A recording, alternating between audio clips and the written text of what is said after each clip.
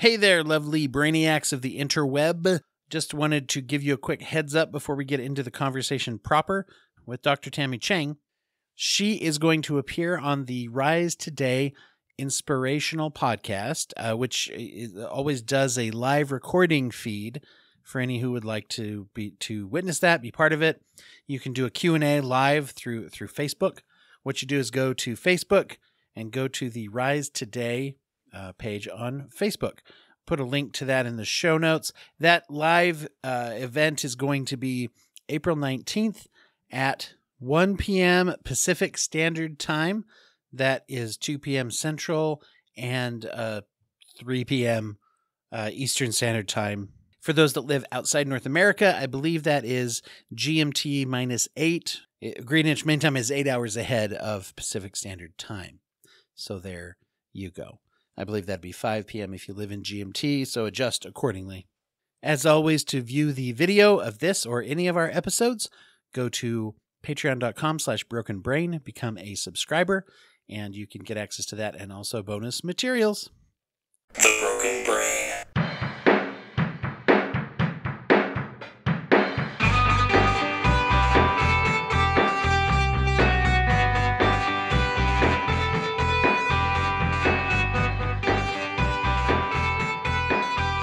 Dr. Chang, thank you so much for being here. Well, thank you for having me. I'm super excited. This happened as we were scheduling actually an interview for another podcast that I'm going to actually plug here casually, which is the Rise Today Inspirational Podcast, a show that I produce for Dr. Erica Harris. And so it'll be Dr. Tammy Chang without me. So whether or not you like this episode, you're going to like her. So, if whether or not you like the me part, you'll definitely like that Try not podcast. to laugh. So you're good. So we're gonna talk about we'll see a lot of things probably, but we're gonna talk a little bit about physician burnout and some of those things. But why don't we start out by telling people a little bit about who you are? You, by the way, as a doctor and a trainer, you've got a wonderful website. I don't know if I should qualify. A lot of people don't have good websites. I got a lot of help. I did not do it by myself. I'm all about asking for help. But it's very good as far as the information that you share and things. It's it's a good site. So I was glad to see there. But tell everybody a little bit about where you come from and career wise, and just whatever you want to share. Sure. I'm a pediatric hematologist oncologist. That's my day job. I'm also the medical director of provider wellness for my healthcare system. So I do all this work around physician burnout every single day. And I still take care of patients. So I get to honestly get the best of both worlds. And I get to do that. I'm a coach. I'm a professional executive leadership coach for physicians. And I do wellness coaching. I'm also the co-founder of Pink Code MD with my med school classmate from Brown, Louisa. That's a platform to help support women physicians and help them thrive, keep us in medicine. Yeah. What else do I do? I'm from the Pacific Northwest. I live outside Seattle. I grew up out here. I have 2 dogs, a husband. That's really the most important things in my life. We had talked about pink a little bit. For those listening to this audio format, they can't see, but there's pink pillows all over behind you, and I've got the pink microphone that people like to mention. So we're good on that too. A lot of really interesting things that you mentioned. I guess your burnout work does correlate also with the awareness and the work that you do with women physicians too, because that's got to be. Yes, it's a risk for every medical professional, but I would imagine an enhanced risk for women clinicians. Yeah, significantly higher for women. Interesting. And we have quite a burnout crisis right now. In fact, we had Jesse Waite on the program, Dr. Waite on the program a couple of weeks ago. He was, in fact, he's contributing our book for our first Broken Brain book club that's coming up. Those of you who have been following that will know him. But he talked about computer-assisted therapies, but he mentioned that the burnout rate for psychotherapists, and he quoted a number of about 50% currently. Yeah. And just now, as we were setting up, you were telling me like, oh, good news, it's worse. Wait, that's not how you phrased it, but it's the rate's higher when you incorporate medical professionals, right? Yeah, it's over 75% for physicians right now at the stage in the pandemic. Actually, nursing's even higher. It's in the upper 80%. So it's it's the vast majority of healthcare workers. There's actually a really prominent headline that just came out in Forbes a couple of weeks ago that's kind of all over the news. 75% of healthcare workers are predicted to leave the workforce by 2025. Wow. Like to leave the whole field, basically. Right. Yeah. Mm-hmm. And not just their jobs, but their entire career. yeah. It's actually, I mean, it's very disturbing, obviously, but it's also been fascinating and disturbing to see people in jobs that are very specific identity jobs. Teachers, medical professionals, those are usually jobs people get into because they want to be that thing, right? It's not just by accident usually that someone lands in that. And to see, those are also, so they tend to be jobs that people retire from or they go into for a long time and can't picture themselves leaving. I mean, I was reading an online thing the other day that was comparing, this was about teachers, but there was a school where they listed all the teachers, like 27 teachers that were leaving either mid-year or at the end of that year. And it reminded me of, like, you hear about things like the Burger King walkout that made the news, where all the employees just walked the Burger King and left to put up a sign, said, sorry, you can't get a burger here. There's nobody who works here anymore. It was schools, you know? And so, I mean, we're going to see that with schools and clinics, you know? It's going to touch everybody's life, whether or not they want to talk about it. I think it's one of the few, well, this maybe isn't a silver lining because I think the pandemic only heightened these issues, but a lot of these issues existed prior to the pandemic and they were just exacerbated really and brought to the forefront. Mm-hmm. So maybe the way I look at it is I try to be glass half full and think about what is the silver lining here? What can make us stronger as a result? I do think that one silver lining is that this is front and center. It's in every industry, but especially these are like basic necessity industries, right? Like these are the ones that didn't close down when the pandemic hit because we kind of need them to keep our society going. Yeah. Like the police force, right? Mm-hmm. Law enforcement, healthcare, education. Yeah. Yeah. These are and they're also I mean, not as much, I guess, at a school, but there's 24/7 nature to this too, where there has to be someone aware and working all the time in these fields, right? And hospitals never close. It's already demanding, right? It's already demanding at the best of times. Yeah, we can't close a hospital, really. I mean, hospitals do close, but where are people going to go when they're sick? Yeah, we don't have anywhere for them. Well, we'll get into some of the reasons why, as you put it. Some of them predate, obviously, the pandemic and have been amplified. But first, I wanted to ask, what's a good definition of burnout? Obviously, I guess leaving one's whole career is that would be a pretty nuclear symptom, if you will. Nuclear symptom, is that a term that I just made up? I don't know, but it makes sense, I think. I mean, well, you're talking about the heart of the driving force, right, of whatever happened, the end result that happens, which is people quitting. Yeah. But yeah, I think with your background too, I like to go back to the data and go back to the clinical definition because there is one. It's the burnout. Occupational burnout is actually listed in the WHO list of international diseases as of 2019. So there's three main components. It's just regardless of the industry. The first one is just exhaustion, physical, emotional exhaustion. The next one is this depersonalization aspect. So that often shows up as compassion fatigue, especially in helping professions like healthcare and education, therapy, just like you do. And then the third one is a lack of personal accomplishment. So it feels like, what's the point? I've lost the complete meaning in this work. So there's actually three components that define burnout. And some are more expressed in some individuals than others. It's individual to each person, but those are the common themes. Interesting. It's interesting that compensation is not one of those. You're saying that's not a major contributing factor? Well, there are many drivers to not to say that it burnout. Isn't, right? Not to say that it isn't a factor, Sure. but it's not one of the primary ones, isn't that? That's kind of interesting.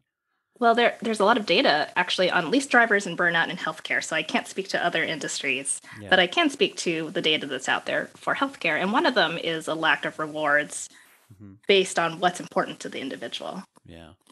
So, and that may not be money.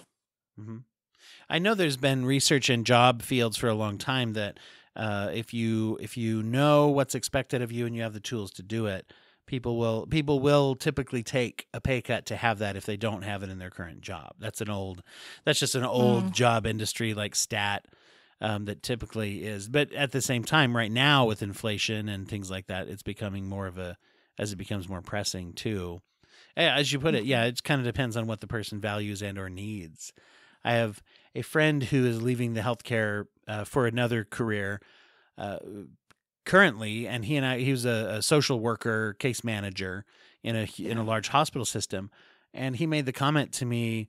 He's like, I see on the news where they'll say, give us better compensation and life quality on the job. We don't just want another pizza party. And he said, while I agree with that 100%, he's like, we got an email at one point that said, you're all doing so well in the pandemic. We're having a pizza party this Friday. And they didn't even have it. So he's like, we didn't even get our pizza party. Oh, well, don't promise what you can't deliver. Right. Don't promise what you can't deliver. Yeah. Too. That's always important. Yeah, exactly. There's an unfulfillment there as well. And that would be one of those major things, it sounds like. Yeah. Yeah, it's complex and there's multi-factors, but one of them is compensation in the value metric of that's important to that individual. Yeah.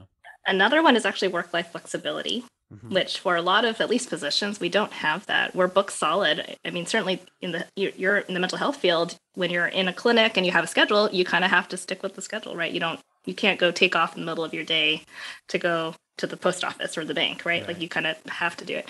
So there's those issues. There's also in healthcare, when we talk about healthcare itself, we actually now know that 80% of burnout in healthcare is systemic.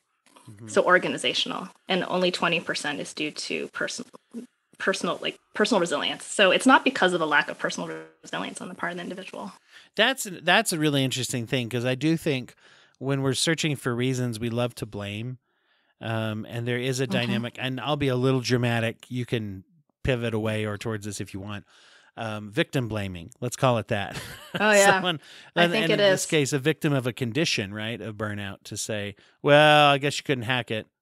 And maybe when the numbers weren't quite so high, we could get away with that more and shame the individual. And now it doesn't work as well. We can see through that. Well, we've learned a lot, which is good. I think even 5 years ago, you would see healthcare organizations trying to roll out more yoga programs and meditation and counseling, which are all incredibly valuable. Don't get me wrong. I personally do yoga. I love yoga. It actually keeps me sane. Like, it helps me in my well-being and my self-care, but it's not the only thing, right? And there was kind of a lack of understanding and recognition of these systemic factors. But we know so much more now. So it's really changing the dynamic and the conversation nationally. There's been a lot of rearranging the deck chairs on the Titanic kind of behaviors of like, hey, we have a little brown bag lunch. Everyone can meet and chat and improve morale. What are some of those things we've learned and are learning? That's a really great image, actually, metaphor of arranging the deck chairs on the Titanic, because you're not fixing the problem, right? You're just maybe slowing down who's going to end up in the icy water, but at the end, it's still the same overall end result. So, well, we've learned a lot. We're still learning, but we know 80% of burnout is due to organizational factors. And actually, what we do know is that a lot of that comes down to two very main kind of big buckets. So, and this is actually based on the Stanford model of professional fulfillment for physicians. That's the work of T. Shanafelt from Stanford. And we know that it comes down to efficiency of practice, because healthcare has dramatically changed in the last 2 decades, and the rise of the electronic medical record. And that has become the largest pain point for the vast majority of physicians today. Really? Oh, yeah. And then the second one is actually a culture of wellness, and that is multifactorial. But within that is also the culture of your organization. Do they actually prioritize your well-being? Is that important to them? Do they actually follow through on things? It's not just talk, right? They're actually trying to do things about it. The other piece is leadership. So we actually know that your one-up supervisor, at least in healthcare for physicians, directly impacts the well-being of physicians significantly. I mean, it's actually remarkable how much so. Wow. And it's very simple. It's simple things like your supervisor. It kind of makes sense. It's kind of common sense. Like who doesn't want a boss who cares about you, seems to care about you and your well-being, cares about you as a human being outside of work as well, and then cares about your development. Yeah. Right. And helping develop you in your career. I mean, those are the three of the very high key points that are really important to physicians. It's not rocket science, right? But it's these things. And not to mention just the flexibility. We talked about work-life integration, flexibility. And then there's also the whole concept of autonomy that physicians, or at least, are feeling less and less of today in corporatized healthcare. Yeah. I know that the idea of doing burnout prone behaviors has almost been romanticized historically.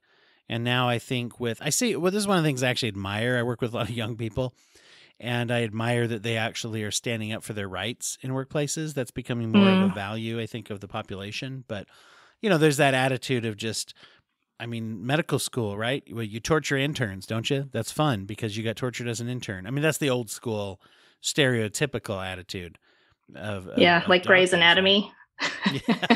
Yeah. Unfortunately, and I think you hit on, to me, this is what I'm most passionate about, which is the overall culture of medicine, period. Because it's not only what we have now, we're headed toward this big crisis and losing our workforce, but I'm also thinking like the next generation, right? What are we doing for the next generation? And I love that you bring up the young people, because I see that too. I work with a lot of young medical students and pre-med students who are learning these words about, they've heard of the word self-care before and prioritizing their well-being and sleep. These are things that were foreign to me when I was in my 20s. So I see that change happening, and I'm hopeful that we can make a real change for them. Yeah.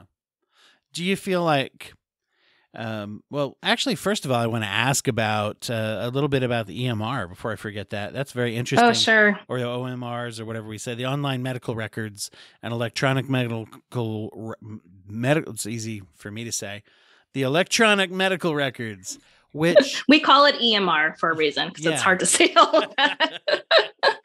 Yeah. It's something that promised to be life-changing in a good way, right? And it is interesting because I wonder, that what are some of the reasons why that's burning out physicians to have this thing that really was sold to the medical community as, hey, we can read all everyone's notes really fast. You can just click a few keys, whatever. What's burning people out about that? I think there are a lot of wonderful things about it. And I do think it's safer care. And ultimately, that should be our priority. The problem is that I think it's complex again. But if we're talking about physicians, and this is not just physicians, it's everyone using the EMR, but physicians are trained to practice medicine and document in a way that doesn't fit today's EMR reality. So we were taught to write very long, thorough, complete notes with a whole long differential. We're taught a way to document, actually, that's honestly, we do it to ourselves. We don't know any other way. And we've done this for decades, right? And I'm on the younger side. I'm in my 40s. So I'm not someone in my 60s learning to use the EMR after practicing for 30 years, right? It's much harder, I think, for those who've been doing it a certain way for a long time. So there's already just the mindset and the approach to documenting a patient's note or the chart. It gets longer and longer and longer. Yeah. There's also lack of disconnection from work. So people take their work home now, because and that's the other, it's a wonderful part of being able to work remotely or take your work and be able to do it from a comfortable space. But then we have physicians and APPs, advanced practice practitioners, honestly, who are charting every night and on the weekends. They're getting so behind that they're charting on their vacation time, right? It just takes over and there's no separation, and no wonder people are burning out, right?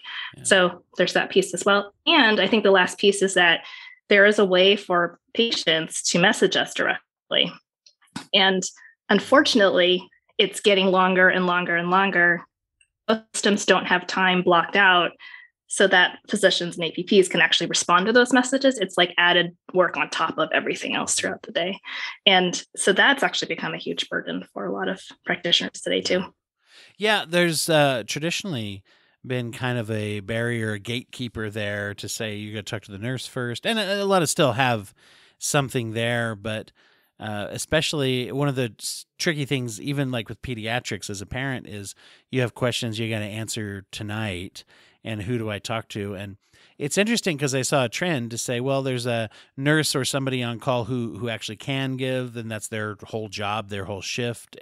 But as you put it, I think along with compassion fatigue, there's sometimes knee-jerk compassion that crosses a line to the point, like as a physician, and let me put it this way, I only know my experience as a therapist, because in private practice, a lot of times there's ways people, they're through my practice email or phone or whatever, people leave a message or do this, and I kind of feel bad if I can't get back to them right away.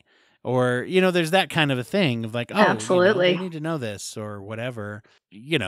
Although my clients out there will say, gee, I didn't hear from you right away. I also, ADHD plays a role there too, guys. But as far as things like that, I think there's a burnout that I can see where that contributes. I've seen people lose their jobs for EMR reasons because they couldn't adapt to it. And I know in agencies I've worked in, that was always tied to the billing as well. It is. Well, and exactly. It's completely tied to billing. And so if you don't finish your billing, you get fired. You get fired. You don't get, that's how our systems get paid. So yeah. I think you bring up a really good point, which is that compassion piece. And again, I think it's the culture in which we've been trained, which is to be always giving. We put our patients first. We always go above and beyond. It's expected to be a good medical student, trainee, intern, resident, et cetera. You do everything for the patient. And so there's that drive that is honestly, I think within a lot of practitioners and still in there, and they want to do that. And it's an extra struggle to say no. Yeah. Yeah. And also it goes with that charting as well, because you want something to be useful when someone pulls it up. And if people aren't a fast writer or they're not as adept with the technology, there's that time that's like, oh, we give you a certain amount of time. You can go work from home and ruins. And like you say, it sounds good. But if I'm someone who takes, now I'm at home and I can stay up till midnight and I'm going to actually try to make good notes that I don't have I got to leave at 6. And so let me do some, and the skill of learning things that are good enough to get me out the door and they're going to give all the information that's necessary. I'm going to struggle more with that, especially if you're someone like I just mentioned with distractibility issues or time blindness, like some of us are. It's going to be like easy to just let that eat it up. The positive cultural changes, when you come in and look at a culture, what do you look for? You mean in general or specific to the EMR?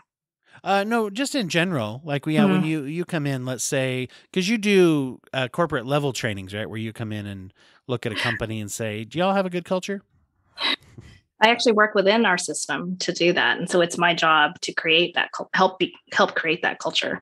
So I get to see it from the nitty gritty, from the inside out, which to me has been an invaluable experience. I've been doing this about a year. So it's not just me, it's multi-level. I actually think the most important part comes down to having your leadership of your system on board. And not only just saying it, but being part of that solution. Mm-hmm. Because if it's not coming from them, no one's going to take it seriously. Change isn't really going to happen. It's not going to trickle down to all the different levels. We're talking about, it could be a big organization. We've got 20,000 employees in ours. It could be a smaller one. It could be maybe a 50-bed hospital, right? A community hospital, rural hospital. The concepts are the same. If the people in charge aren't setting the tone and putting wellness and well-being of the employees up front and center, then it's not going to trickle down to the bottom. So I think that ultimately is the most important piece to start with. Interesting. What are some of the effects of burnout? I'm thinking about, we mentioned the big one, which is people leaving. But there's also the risk of practicing worse for any of us who don't leave the field, and making errors, mistakes, those types of things. What kinds of things do you see as real risks there? We know that when if you're being taken care of by a burned out physician, which is over 75% of physicians today, you're at a 6 times higher risk of experiencing a medical error. That's no joke. right? I mean, so I'm so passionate about this because I, of course, care about my colleagues. I care about my profession. I'm a physician myself, so I'm biased from that perspective. But at the end of the day, to me, this is about the care we provide for our patients and our communities. And if we're not okay, we're not taking good care of anybody, right? Like, and it trickles down. And we're already headed toward a physician shortage. Prior to the pandemic, it was predicted that we were already going to be 130,000 in the hole, not enough physicians by 2033. Now it's going to be much worse. So who's going to take care of us when we get sick? Who's going to take care of our loved ones, right? And we don't want just anyone taking care of our loved ones. We want good clinicians, good nurses too. I mean, we want good people and all of healthcare taking care of people. Yeah, the population's aging as well. Obviously, we've got the biggest aging population, right, that we ever have. And so that's tricky.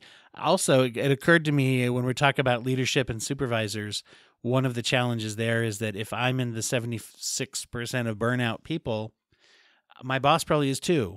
Mm-hmm. I mean that's what statistical majority means. It means probably, right? Yeah. It's true. Leader burnout is real too. Even non-clinicians. You look at our executive leaders, who isn't burnt out?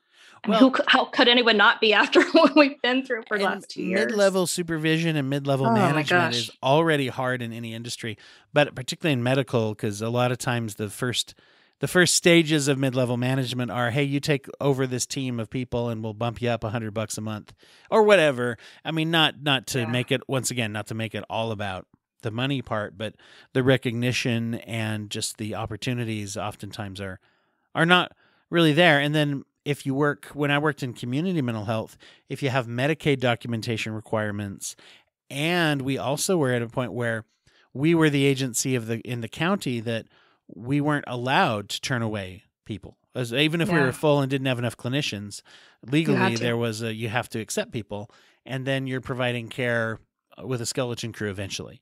No matter how big your crew is, if there's enough patients, and then there's not as much incentive for people to get involved and come into the field if it's difficult and that. So yeah, you mentioned silver lining, and you're obviously, I can tell just by talking with you, you're a very positive person, because even when I say, oh, this is bad, the way that you phrase it is very much like looking for hope. And I think that's what we need, is people with hope. What kind of things do you bring? Are you hopeful to see as far as solutions? To me, it's not just about one particular population of a healthcare system. It's about every single individual, because we're, as you know so well in your work, we're so interconnected. And so we're seeing levels of burnout in our medical assistants, right? Our LPNs, non-nurses, technicians, front and back office staff, secretaries, people who do scheduling. I mean, these are all essential people for the running of any healthcare system or hospital or a clinic, right? I think everybody probably has this experience, which in every major and minor medical service I've worked, I've spent more minutes with those folks than I have with my MD, right? Because you're going from person to person to do the absolute. I think of my kids being born, and although we had a wonderful OB who spent quite a while with us with our youngest being born. I don't know that she still would be born if she hadn't have said, let's get this, she was very, very helpful and went above and beyond what an MD usually does as far as presence.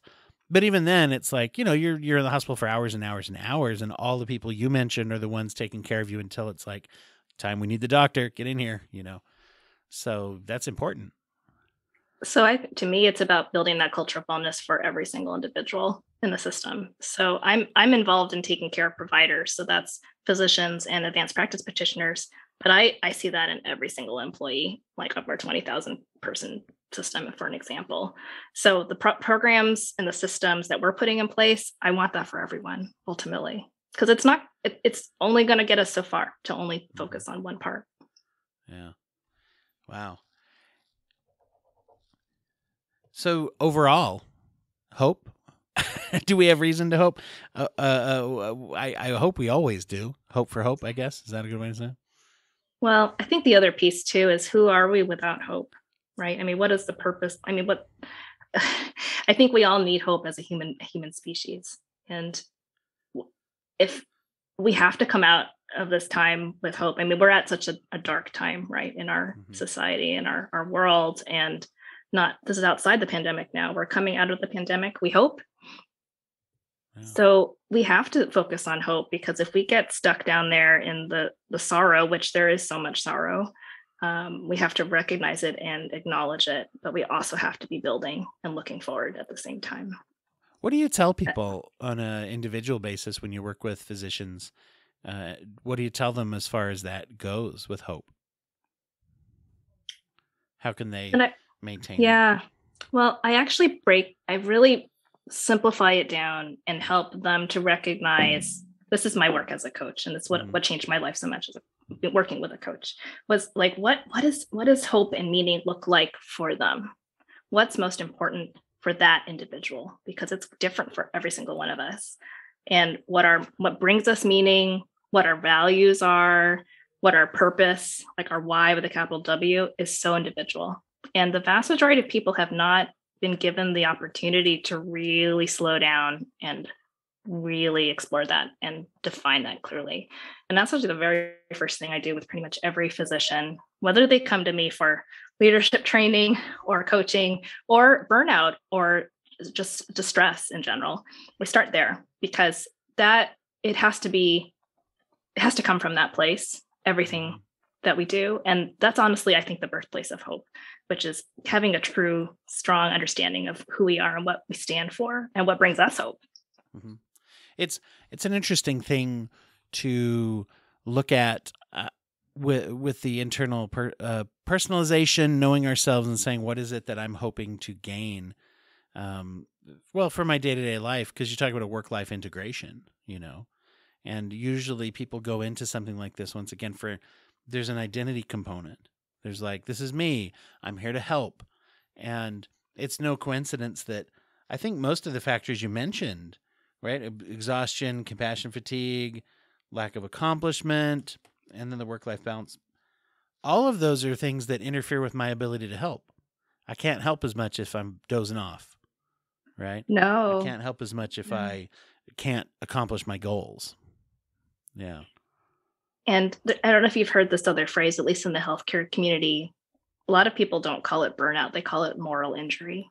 Have you heard this phrase? I haven't. That's interesting. Yeah.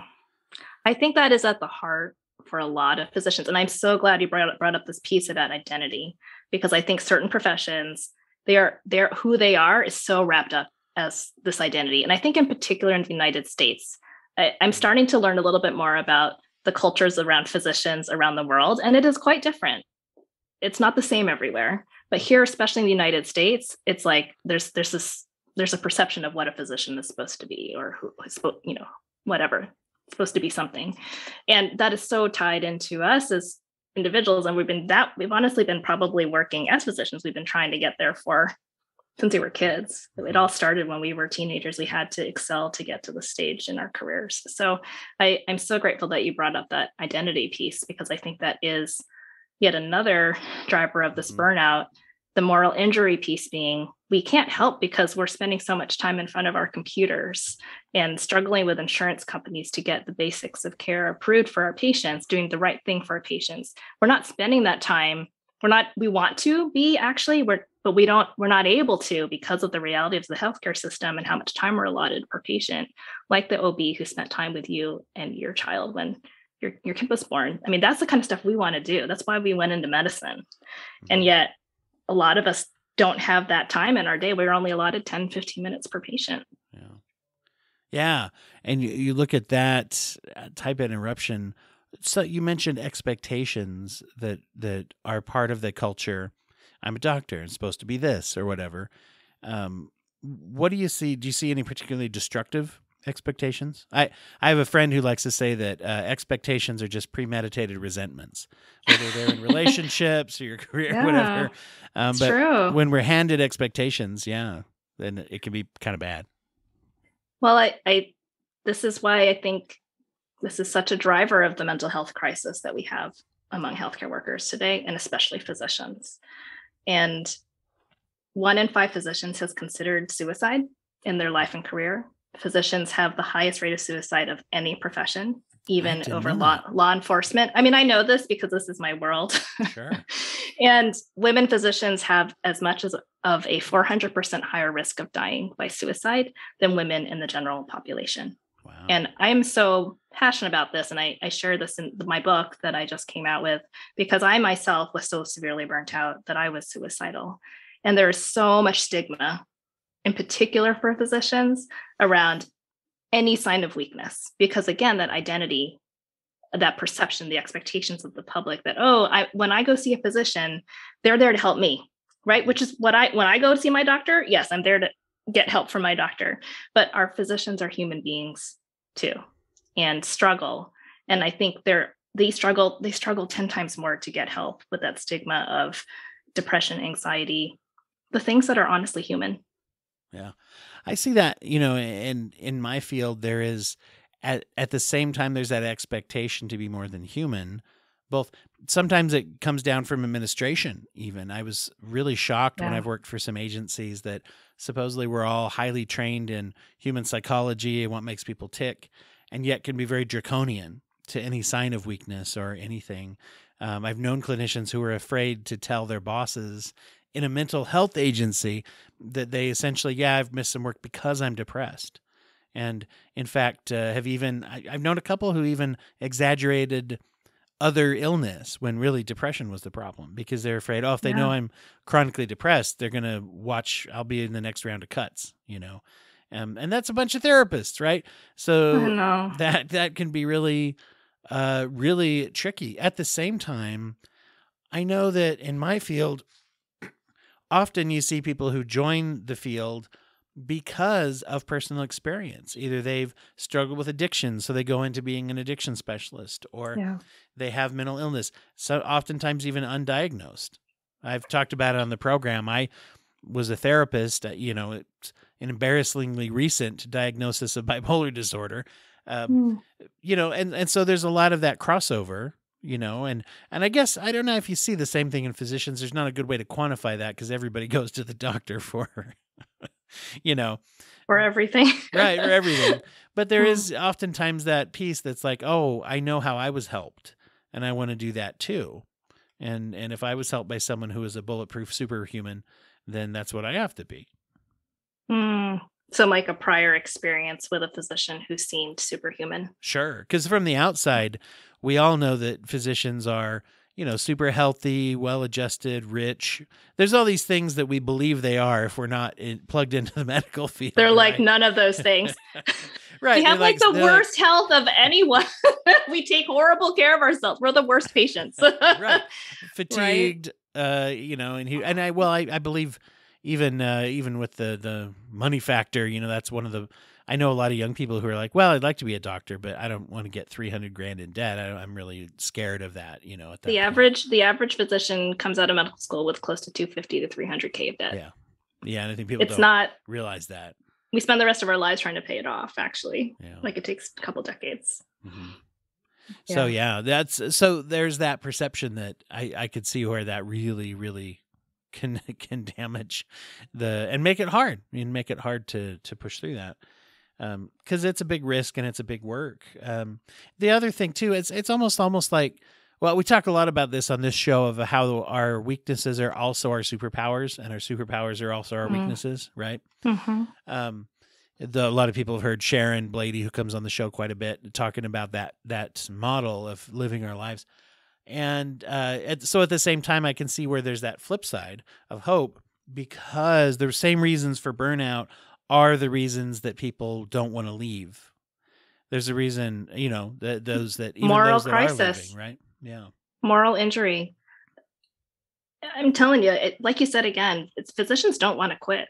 They don't want to quit their jobs. I mean, they've spent decades trying to get here. Yeah. But they've given up their lives to get here. And so if there is another way to make it better, I mean, I can't tell you the number of physicians I know who are just grateful for coaching, mental health support, all the different resources that we've been able to create for them internally and externally to help them keep their job, really, and to not only just survive, right, but to thrive. That's the goal for every single one of us. Yeah.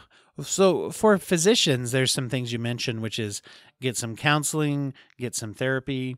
I know consultation is big for those of us, like I'm in private practice. I have a little group of clinicians that we will, share with each other, like ask for feedback or help when it comes, especially when we're dealing with things. I'll get a call or make a call to a colleague and say, hey, I'm thinking of referring this patient. I don't know if I'm the best for them. Let's get some feedback, or I'm not sure how to address this problem, or something you would just walk down the hall if you had an agency around you. So making some of those efforts to take care of ourselves and make sure we're safe and balanced. I don't even know if this is a good question, so feel free to tell me it's not. Is there anything, those of us out here, those people that out there that are not connected with the medical industry, are there, because it's everybody's problem, is there anything that they can do other than, I guess, be nice to your doctor? No, I appreciate that so much too. I think just recognizing that every single one of us we're all human beings doing the best we can. And I think that goes for physicians. It goes for leaders, right? People who are in leadership positions often get a lot of brunt of complaints, but they're just doing the best they can too as human beings. So I think it's just having that compassion for each other and awareness that the reality is every single one of us are human beings, and we have to take care of ourselves and each other. And so that plays into a little bit of the expectation piece. You said when a patient might be frustrated that something hasn't been done quickly, et cetera, yet it's usually not because of the lack of desire on the part of the physician. They're probably extremely burnt out, and they might not have very much help to get it done. And it's hard. I think the divide has always been there, to where if I'm seeing someone for any aspect of my health, for me, it's significant. This is like maybe even one of the most significant days of my entire life. And for them, it's like one of however many people, as you put it, 10 to 15 minute chunks with 1 million people that I have to see today, who are all having that experience. And so it's Wednesday, right? For you or whatever, is you have to go through, and no matter how caring you can be, that is a divide right there, I think. And all of us acknowledging that and saying like, okay, we're all working together. It strikes me from your comment, how much there's a cognitive reframe that oftentimes we use in therapy, which is trying to look at people in our lives and say, if I assume that they do care for me and they're there to help me, what would be another reason? Oh, that didn't work out. Oh, that's because they hate me or they suck. Or, well, maybe it's a different reason. And sometimes we can just get through the day happier if we say, they're probably busy. They're probably having a hard time. Once again, this is not a bid against self-advocacy, but because there is such a thing as neglect, obviously. Agree, yeah. Lest anyone misunderstand me. But the idea that, oh, well, if I call them back and try, if there's an appointment, shuffle, because we're talking about office staff as well. And, if I can't get through on the phone, it's not because they're screening all their calls and they hate me. It's probably because there's 1 million calls, and so. Or they might have, we've had significant staff shortages. Maybe we're functioning with, I think there's that one sign that's been all over the internet, which is the whole world is short staffed. Please be kind, right? Everyone's just doing the best they can. And honestly, believe me, us as staff and physicians, we get it too. We want to get back as quickly as possible because we know this is significant for every single person. Yeah. I'm a pediatric oncologist, so I think that is sometimes even more extreme. I get it. Like, this is your baby, and I'm involved in taking care of you and your family, and this is the most important thing in your world. So I get that too, and believe me, that's a big driver of why I think we all care so much and ultimately can overdo it and harm ourselves in the process. So it's a balance there. Yeah, working with terminal and cancer situations with children, that's probably a pretty risky burnout scenario there. I also think that that's what makes it so meaningful, and it gives it that depth of, it's a reward that it's worth doing 1 million times over, but we have to take care of ourselves in the process. Yeah. Well, exactly. It's like that's the superpower weakness, right? The same thing that burns you out is the reason why you can persevere. I always like to ask everybody who comes on the show where we can find them and what their work is, but I also like to spring a question on them about if you have any nonprofits or charities or things that are near and dear to your heart and your life. It does not need to be related to what we're talking about, but it can be certainly. Do you have any of those to put out there for people and say they ought to be checking them out? Can I say 3? Yeah, certainly. Is that too many? You say as many as you I want. have many more, but I think from the pediatric oncology side, there are 2 organizations that are near and dear to my heart. Well, okay, I'm going to keep adding more. I'll just try to keep it to 3. I'll just do 3. How about I do 3? Well, the purpose of today's was really about, okay, I'll do 3. Do 3, do it. I'll do 3. One is the Make-A-Wish Foundation. I think they do incredible work, and I'm so deeply grateful for the work they do. They truly do bring a spot of joy to families with children who have life-threatening illnesses or just serious illnesses. They don't have to be life-threatening. And it makes them forget about their illness just for a little bit, right? And that is priceless. So the Make-A-Wish Foundation. Then the second one is the Serious Fun Network. So one of the things that I've loved the most, which thankfully is opening up again because the pandemic is hopefully, fingers crossed, getting better. It's been closed down for a couple of years. There are a series of camps founded by Paul Newman back in the 80s. They're all over the world now, but we have a whole bunch in the United States that provide essentially a camp experience for children with serious illness. And it is so well done. And so I volunteered as a cancer camp doctor for over 10 years at Roundup River Ranch in Colorado, which is one of the Serious Fun Network camps. So just a wonderful, also nonprofit. They're completely function on volunteer and donor support. And so I, of course, always support both those organizations every year.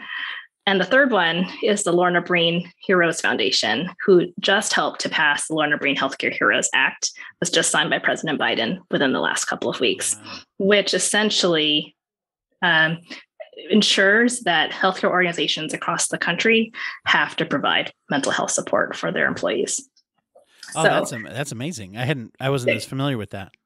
Mm-hmm. Yeah, just passed. And there's a lot more to this. There's also grant funding for initiatives and grants to increase not only support, but also education within healthcare systems. So that's a huge, huge win for the family that created that in the honor of it was a sister and sister-in-law of the husband and wife who helped found that foundation. They're incredible, Corey and Jennifer Feist. And she actually took her life. She's an ER physician, took her life at the beginning of the pandemic. Okay. Yeah, this is a real thing that you're seeing. You had a lot of the ones that you focus on too are about children, obviously. How come you, if you don't mind me asking here at the end, how come you picked pediatrics? Oh, I think I did 4 days of pediatrics and then decided I already knew I had to do it. It just felt, it's like in your gut. I mean, nothing else had brought me that much joy in life all at once. And it's so funny because I was actually halfway through my 4th year of medical school. And I had so many people say, "Oh, I thought you were going into pediatrics." And I was like, "No, I thought I was going to hate it. I can't stand screaming children." And then I was like, "I love it." So I think others could see it before I could even. Okay.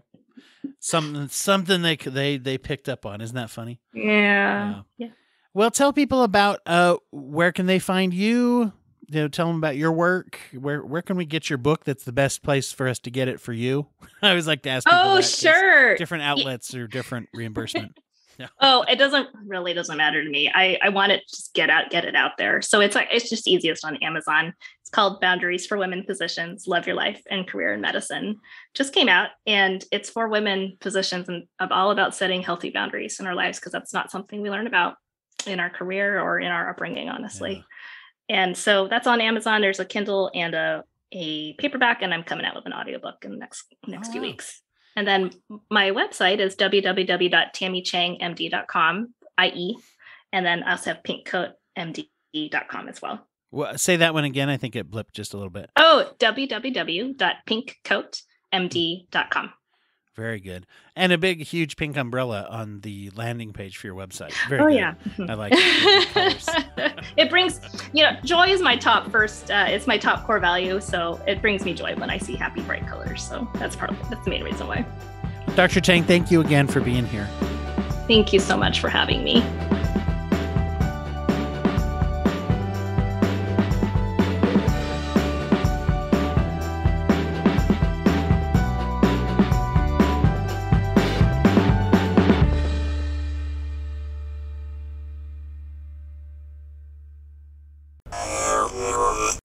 Thank you for listening to the Courtemp Arts Podcast Network. To listen to more Courtemp Arts shows, visit courtemparts.com.